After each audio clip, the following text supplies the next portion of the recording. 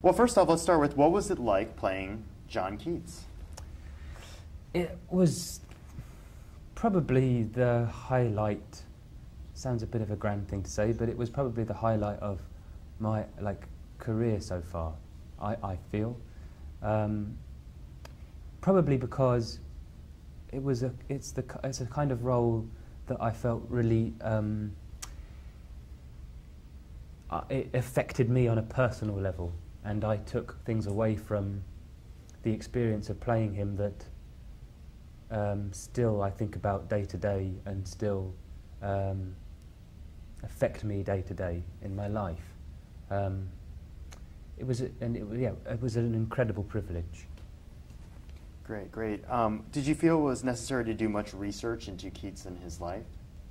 Yeah, I wanted to know as much as possible, and it was something that Jane encouraged. She said to me that you've got to become our expert on John Keats, so that if anybody has a question about him or his work, you can answer it.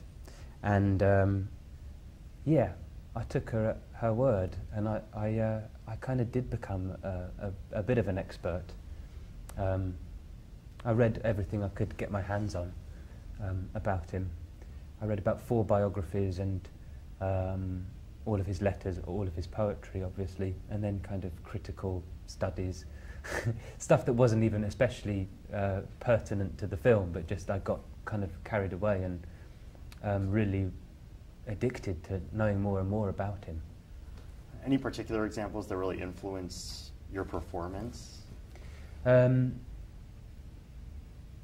Well, one of the keys, I think, to understanding Keats is this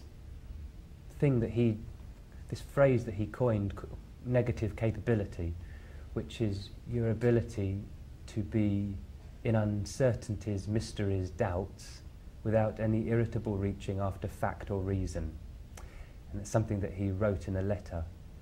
And I think that it's that quality that he had of being very present in the mystery of life, and very open to where life might take him, or open to inspiration, that seemed to me to be probably his most sort of essential quality.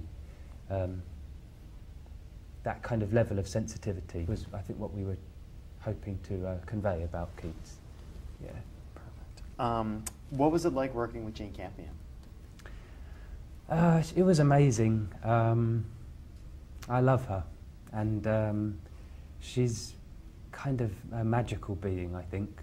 She has some way of looking right inside of you, and she can understand things about you that you don't understand about yourself, and she seems to know instinctively the things that are blocking you from giving your best work, and she has a way of very quietly getting those things out of the way so that you're very open.